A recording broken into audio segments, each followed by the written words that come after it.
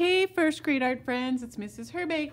This week we're going to be taking a look at Indian corn, which is a popular fall decoration, and we're going to be looking at the kernels of the corn, the husk of the corn, and I'm just going to give you a little bit of information about the Indian corn. It's a little bit different than regular corn. Number one, it has a lot of different colors.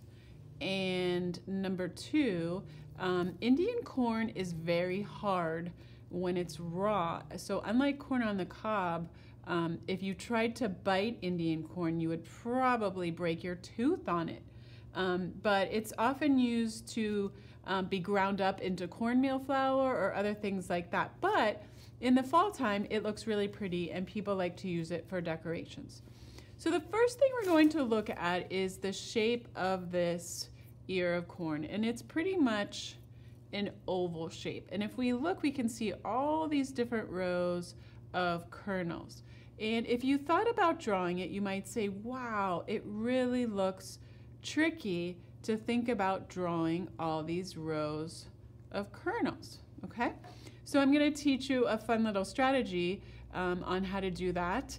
And we're also going to be looking at the husks, and the husks are just curved lines, and we're going to be practicing drawing those types of lines as well when we draw our Indian corn. So this past week I sent home some materials to you, and one of the materials was a piece of paper that is this size. So what I'd like you to do is get out this piece of paper, and this is what we're going to draw our Indian corn on.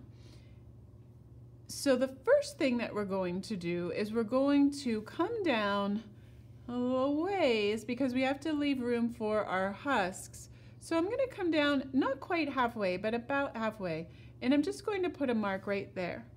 And that kind of tells me where I want to start drawing my Indian corn. And then I'm going to come down close to the bottom, but not quite, and put another mark. And that tells me, so when I make my oval, that tells me kind of where I should go. And sometimes I like this to put these little markers because it kind of serves as a road map for me. And then the next thing we're going to do is we're going to draw an oval. So I'm just going to come out and around, and then out and around. And if yours is a little bit wider, that's okay. Try not to make it any thinner than this, and because then it might be a little bit hard to draw our kernels. But so this is our oval. And if you need to practice it a little bit, open up your sketchbook and you could just practice drawing your oval. If you don't happen to like the line that you drew, rather than erasing it, what you can do is you can lightly draw another line. And then once you draw that other line, then you can go ahead and erase the line that you didn't want, or if you had to make some adjustments. Okay, so there we go. And I think that that's pretty good for my oval. And so what I'm going to do next is I'm going to start with a diagonal line that goes down the middle. So I'm going to draw a diagonal line that goes all the way down the middle of this oval. And then I'm going to move over maybe about this far. I'm going to draw another vertical line. And then I'm going to move over about that same width again, but maybe just a little bit smaller. So now I have three vertical columns on this side. Then I'm going to move over to my other side, and I'm going to do the same thing where I'm going to draw vertical line number one. When you're drawing these vertical lines, try to keep them as straight as possible, but sometimes it's hard to do that, and so don't worry if it gets a little bit wavy. So there I go. I have all my vertical lines. Now the next thing I'm going to do is I'm going to turn my paper to the side. All right, and then what I'm going to do is I'm going to draw my horizontal lines, but they're actually vertical because I turned my paper to the side. If it's easier for you to draw the horizontal lines like this, you can draw them like this.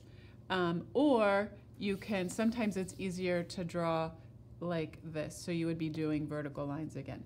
It's up to you. I'm going to turn my paper to the side. And what I'm going to do is I want to draw, again, I'm drawing,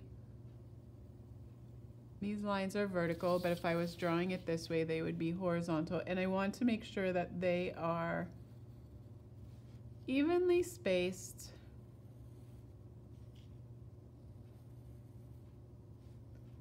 I'm just going across.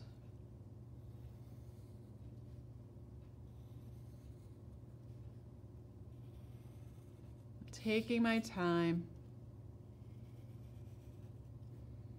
And I'm going to draw these horizontal, or if you're doing it this way, vertical lines, all the way until we get to the bottom of the oval. So now I'm at the bottom, and we have this nice grid here, all right?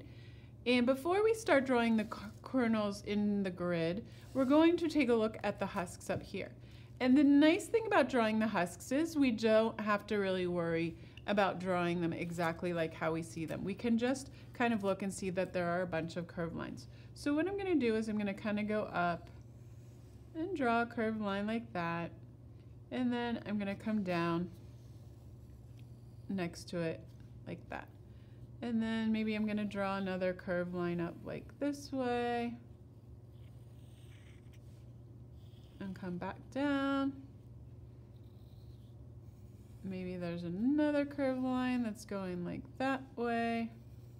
Maybe one sticking out like that. So just kind of have fun with your curved lines. And you can also then, if you want to, add some other curved lines inside of these lines to make it look a little bit more realistic. All right, so there's my husk. Now, the next thing we're going to do is if we look at this ear of corn, we see that these, the kernels are kind of like little ovals in there. So what we're going to do is in each space, I'm going to fill that space with an oval or a circle, depending. You see how I did that? So I'm just gonna make sure I want to fill up that whole space with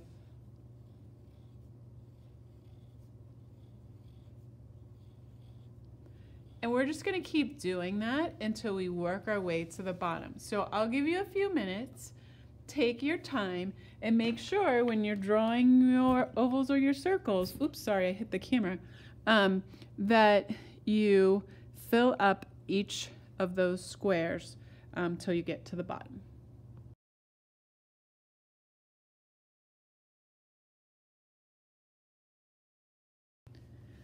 All right, bigger friends, Mrs. Herbay's back, and I started to outline my kernels of corn with a black crayon.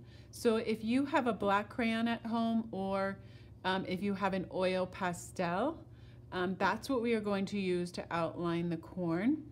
And so what you're going to do is you're just going to take your crayon or your oil pastel, and you're just going to carefully draw around the circle shapes that you already drew in pencil.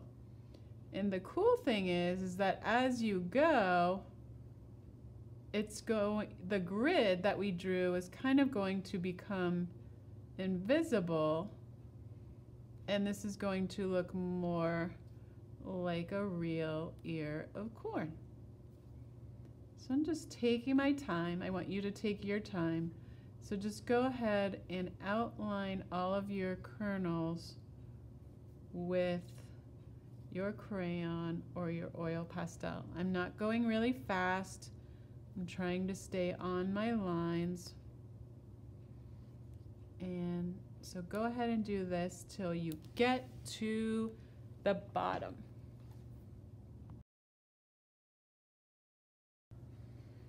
All right, guys, now we have our corn outlined with crayon, and then the last thing we're going to outline is these stalk. So again, I'm just going to take my crayon and outline with my pencil lines.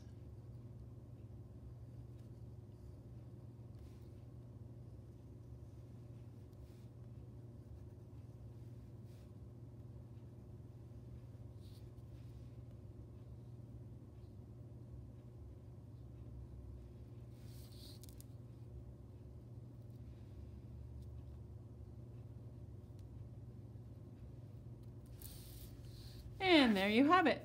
So that is all we're going to do this week. Next week, we will talk about color, and I'm going to introduce you to two color families, the warm colors and the cool colors. But this is all that you need to worry about for this week, okay? So I will talk to you guys soon.